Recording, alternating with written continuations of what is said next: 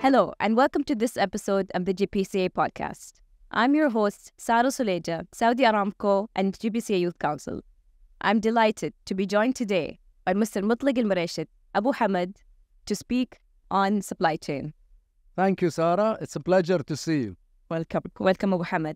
The GCC's geographic location and hydrocarbon resources make it a very valuable trading partner in the global chemical industry. What would you say are the opportunities ahead to expand the region's role as a key exporter of chemicals and petrochemicals? We, as an oil and gas-based countries, that is really our competitive advantage. If God wanted us to be an agricultural country, God would have given us a river. We don't have a river. We're a desert. The basic strength this part of the world has, it's hydrocarbon resources. And what you do with your hydrocarbon resources, basically, you turn it into usable product globally. And we have the infrastructure from our oil company, gas companies, and now we developed over the last 35, 40 years, one of the world's largest producers of petrochemical and chemicals. And I think we have lots of room to grow with more availability of feedstock. And the feedstock, of course, we have to be realistic, Sara. It's not going to be gas all the time. You know, the days are gone when we in the GCC have ethane and, all things being equal. But today, it's going to be mixed. I think we're going to expand our industry using some of the ethane we have to stretch it longer and have it with propane or normal butane. I will not go to ISO because cracking ISO is difficult. So I will do that, and including also naphtha, light naphtha. So we should do that because the chemical industry is growing with GDP, if you look up. And there is still plenty of growth. Even with this noise we hear about all things and decarbonization and green, and a lot of the noise we hear about green is what we call greenwash. They're washing bad stuff with green to make it look like it's environmental friendly, like electric car. If you take electric car, it's full of chemicals, the batteries, and if you are using electricity from a coal-fired plant, it's the worst polluter in the world. So combustion engine or something is 10 times better than that. So I think we have plenty. So this leads me to my next questions. What tool, regulation, or instrument specifically do you think is needed to enable the region's growth as a competitive chemical trade globally? I think the big thing we need in the GCC countries, we really desperate for the last 30 plus years for bilateral agreements. We do not still have, as a GCC bloc, or even as individual states, some of our states have individual bilaterals, but we need bilaterals with major trading partners, like the EU, like the agents, like America. We need these things. The other things we need, Sara, is taxes, treaties with other countries. Today, we have very little tax treaties with some of the other countries, our GCC bloc. Some separate countries have better trade agreement, tax agreement, because if we have that, like the American have with the European, American have with the Canadian, and the European have with others, then we'll make our industry more competitive. Because we pay, for example, a GCC producer pays 6.5 to go to European market, while the Americans, they pay 0 to enter the European market. So that's just a simple to do with, bilateral agreements. Plus, of course, sometimes we pay double taxes.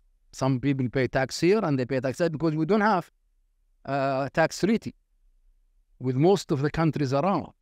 Saudi Arabia has some, Emirates probably has more, Bahrain or Kuwait or Oman, Qatar has some, but in general, we lack that infrastructure that the Europeans and the Americans have globally of bilaterals and tax treaties. That's really what we need. Great points, Abu Hamad, and very well articulated. Thank you. As you know, the World Trade Organization, or WTO, has been attracting a lot of criticism for its outdated, somewhat cumbersome policies and structure. As the role and standing of trade has moved on quite significantly since COVID-19, giving more rise to trade perfectionism, nearshoring and onshoring of supply chains, what role can the chemical industry specifically play in supporting and influence the modernization of WTO? What particular changes would you like to see in the future? We really, to be honest, Sara, we have not seen any major changes in the WTO since the 1990s. The organization been kind of handcuffed by so many disputes of different major regions like the American or European with their trade protectionism, with their trade wars with China or somebody else. And that affected the WTO very badly. And unfortunately, globalization got a little bit of bad name, became a political wagon that politicians, especially during election time in America, they use it as a whip, and they threaten to, you elect me and I will put barriers everywhere. And of course, when they get elected, they achieve some of that, but it scares people. Chemical industry is a global industry, we like it or not. 40% of what the chemical industry makes actually sold to other chemical companies. So we are really a B2B, most of us. So somebody in Europe is going to need our stuff, like it or not. He's going to make Mercedes dashboard or tail lights or fenders or anything. He needs plastic or something from us or from someone else. So you cannot restrict trades the way they do. But we hope that we in the chemical industry, by working with other countries, our own region, like European have the IPCA, they're working with their government to help really reduce these regulation, reduce this protectionism. The American Chemistry Council, we here who are in GPCA, GPCA, the Asian chemical and petrochemical. So there is a lot of work, the chemical industry. But the last few years globally happened, when like Trump came and make all these protectionists, it was politically driven. This is really what's hurting the global trade. This is the politics. And let's hope one day, somehow, something will happen. But we want to see the WTO progressing to a better than what it does today. Well said. Food for thought, and collaboration is key, as you mentioned. Absolutely. We have to collaborate. Don't get me wrong, Sara. We compete. Nothing wrong with competition and collaboration, especially in areas of common interest like decarbonization, catalysis, environment, improving living standard around the globe. We can work together as chemical companies. We compete in the market, but in other areas like environment, health, safety, we collaborate. And all of us are collaborating. It's the right thing to do. If you can improve safety in another company, we will not keep it from the other company because that is good for everybody. That's actually a human being. It's competition, pricing, that's a different ballgame. But collaboration in R&D, in producing new things, in improving the environment, reducing the greenhouse gases, this is really things. And the chemical industry is very good at that, actually. If we can get the politics out of it, we are fine. We are fine. Absolutely. So GPCA published a new paper which discusses the potential for an FTA with key trading partners like China, India, Turkey. Turkey are now priority for us. Exactly. And so how would you comment on this prospect, and how would it benefit the industry in the GCC and its respective economies? Well, look, we in the GCC have an open market. Really, it's good, but sometimes can be bad because also we have an industry to protect. Our industry, not the major chemical company, they don't need protection. But the smaller industries, the downstream industry needs some sort. So we have our markets open for everybody. But when we go out, people hit us with dumping and all these things, and a lot of it is politically motivated dumping to protect their own industry. It's kind of non-tariff trade barriers. That's how I look at it. You know, they don't make tariff on you because WTO rules and things. So they found ways to restrict you from their markets. And unfortunately, the WTO things, when it came in the 90s, you could raise a dumping case, an investigation, without proof in it, and the country that raised it gets 6 months restriction of any export while they investigate. Rather than investigating and trade continues, no. In my humble opinion, that's big mistake that was done in the WTO agreement back then, but that's too late. So we're struggling to do that, and hopefully one day that things make common sense. You can investigate me, fine. But you don't restrict me from the market while you investigate me. And so GCC countries need the bilateral agreement to stop these non-realistic cases being raised.